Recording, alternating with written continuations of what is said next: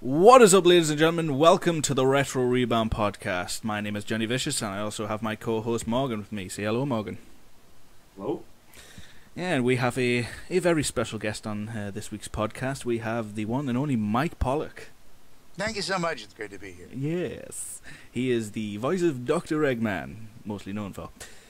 We have a couple of questions for Mr. Pollock here. I will kick it off. First question I want to ask is, how did you actually get into voice acting? I started growing up loving radio, both what was then the current radio and back in the 1970s, and old-time radio dating back to the 1940s, and loved how people could create pictures in the mind just by using their voices, and knew that that was something that I wanted to do. So I eventually grew up, theoretically, got into radio and realized what I really loved about radio after doing various disc jockey shifts was doing the crazy characters in commercials. So when radio took a turn for the worse, I put together a demo reel of all of my various character work and shipped it off to a couple of producers. One of them was Pokémon and one of them was an anime company, and started booking voiceover work. And that was how that all started. So back in the day when you heard it on the radio, did you used to join in with them, like on the radio? Maybe a little bit. Yeah. Mostly I was listening intently and occasionally practicing, I guess. Yeah. But I just figured through various stage work stuff that I was doing in school that I could do wacky accents and characters. And then realized the efficiency of voiceover work for being able to cram several jobs into a day worked perfect for my short attention span. So, Morgan, do you have your first question? Yes, my first question is going from like doing radio work and then moving on to things such as video games and shows and movies where you develop a larger character that sticks around longer and develops their own personality. What is the biggest difference between TV and video games? The biggest difference is the way the storyline works out. In TV, there tends to be a fairly linear storyline with a beginning, middle, and end. Games just jump around more. And in addition to what storyline there may be, there are also just reacts and various assorted grunts and repetitive phrases that make up what video games have come to be known for. So it's a much less linear feel to it in most cases. Do you enjoy it more or less? I love working at all. The fact that someone is willing to pay me for essentially reading aloud is a spectacular thing, and that never gets old. I enjoy being able to work with other people, which depending on the type of recording, sometimes a TV show will provide more of. But whether I'm working all by myself with just a producer and a director across the glass, doing a video game, or doing a TV show with a bunch of people in a room, or at least across the internet, either one is just as much fun because I'm getting to do what I love. I've always thought of voice acting as like it's a weird concept for a job. Having a job where you can just talk into a microphone and that's your job. Essentially, but yeah. It takes a certain amount of skill. Unfortunately, I apparently have enough of the skills that people want to make it worth hiring me for. Yeah. My second question is so obviously listening to the radio as a young person, you got a bit of inspiration for becoming, like, having a job in radio. After that, did you aspire to just be a voice actor, or did you want to be like an actual, like a movie actor? I consider an actor as an actor. I happen to specialize in voice, but if somebody really wanted me to be in an on-camera thing, I wouldn't necessarily seek it out. I'd be happy to do it if they thought they wanted me. But I'm an actor. I've done stage work. I've done a little on-camera work. But voice acting for me, the lack of wardrobe, the lack of makeup, the lack of line memorization is a spectacularly wonderful way to work for me. Yeah. This is just a side question. Would you ever appear or think about doing a live action version of a Sonic Boom episode? I would be happy to audition. I would love to be given the chance to audition. Yeah. It's not not really up to me. It's up to the producer. Yeah. So if the producer thinks I can handle it, then sure. But I would appreciate the courtesy of an audition, since that's the way I work anyway. Yeah. Morgan, your next question? You've worked on so many shows and so many video games. I was wondering, who's your favorite character on a project that you worked on that you didn't voice? I was very impressed with the voice of Bo Koon on Sonic X, just because the delightfully annoying way that TV's Andrew Reynolds was able to bring life to that. And it amazed me that he could do it without hurting himself. So I heard that voice that he does, there is no like audio tricks, that is his genuine voice.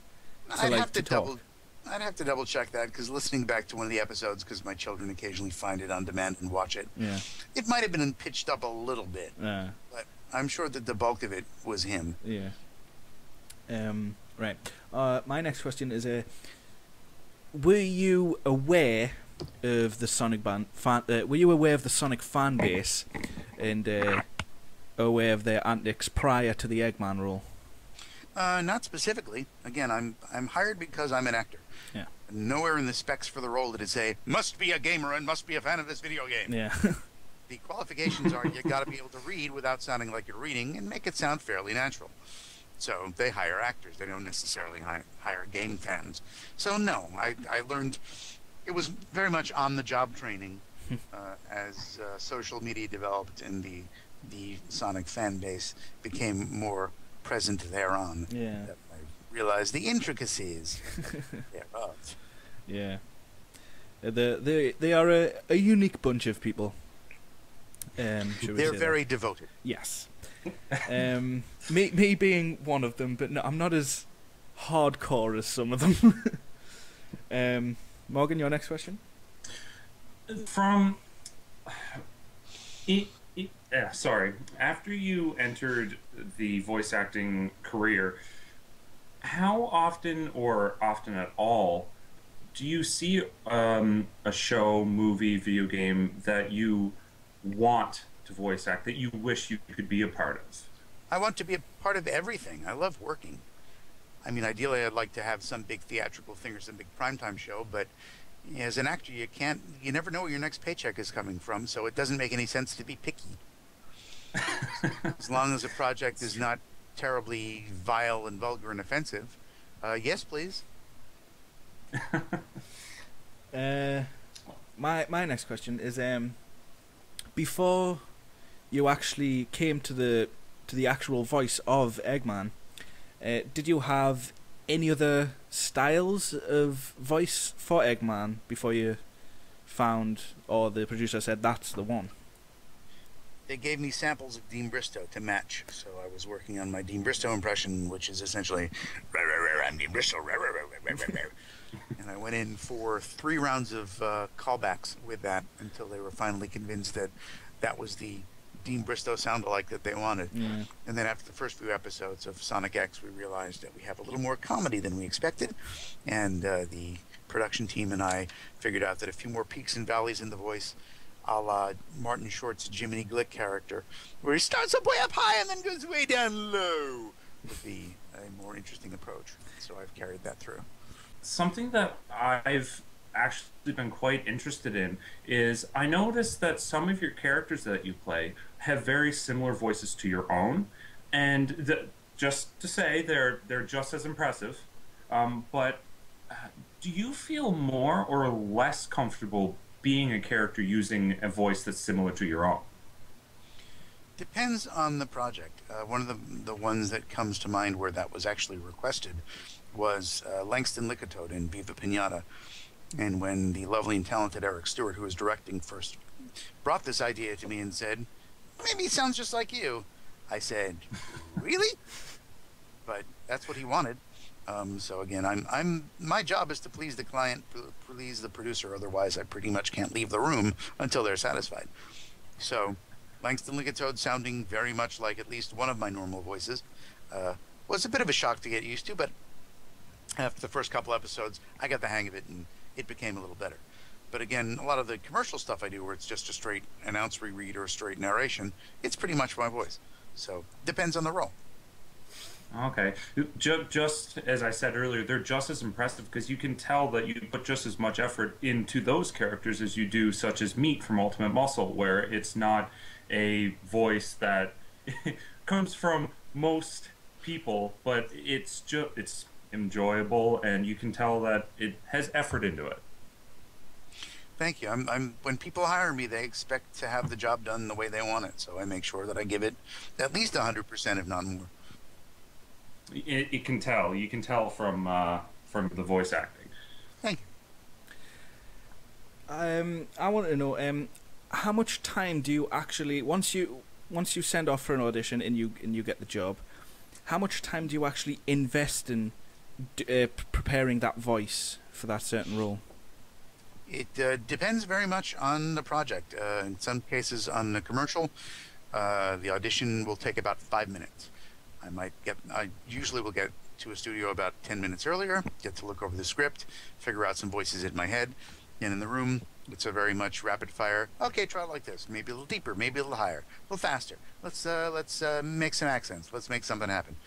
And then I leave the room, and if I'm lucky, I'm the one they like. But there are usually a couple dozen other people behind me that are also competing for the job. So it's usually a fairly quick process. Yeah. We have some fan questions from Twitter. Excellent. That we would like to ask. This comes from @cyber_thumbs. He asks, are there any interesting or funny quotes confined to the cutting room floor? There are tons of things. My philosophy is own your outtakes. I'm having fun when I'm in the room, and if something is going horribly wrong and horribly off track, I will have fun with it and start bursting into show tunes or wacky voices just because I'm having so much fun.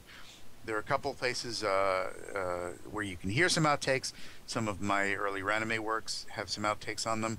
Also on my SoundCloud channel at It's a Mike on SoundCloud, there is a couple of a lovely outtake montage from what was otherwise a fairly boring narration job on loan factoring. Ooh. But I did so many of them, and there ended up being so many outtakes that they assembled them into a rather amusing little package. We will link that in the description below, so you can go and check out that. We also have a question from @_DeltaFlyer. He asks, did you think you'd be playing such an iconic character for so long? And which name do you prefer, Robotnik or Eggman? As an actor, you never know how long a gig is going to last. Commercial recordings, for example, last as long as a single session. So I've done a commercial in 5 minutes, and that was the end of that job. With Sonic, I'm delighted that not only was I booked originally for Sonic X in 2003 and the various video games that followed, but when they recast the series, they were kind enough to ask me to re-audition. I did exactly the same thing I had done before, and they decided that's what they wanted again. So here we are again, and that's spectacular. But it's not something that's predictable, and I'm delighted to have any opportunity to do any kind of type of job, and the ones that run longer than others just means that much fewer auditions that I have to deal with. Yeah. And my scripts have always said Eggman, so that's what the script said. That's good enough for me. Yeah, yeah. We have one more question, and it's probably one of the most burning questions anyone is ever going to ask you, Mike. It is. You should see a doctor. This is going to leave you with third-degree burns. This question: who would win in a fight, Eggman or Humpty Dumpty? Whoever the writers decide. Yeah. That question comes from @Gabba_Ninja. So yeah, this has been the Retro Rebound podcast. I think we're going to wrap it up there, and would like to thank Mike Pollock for joining us this evening. Thank you so much. Thanks for having me. And obviously we have Morgan here. Thank you. You did well, Morgan. Congratulations. Woo! Yeah. Woo! Yeah, I'll give a round of applause for Morgan. I've got a question for you. Oh, and now yes. Neil D has joined the podcast right at the end. I've got a little question for you. With you having children, do you ever get sucked into playing their games? And if so, what's your favourite games?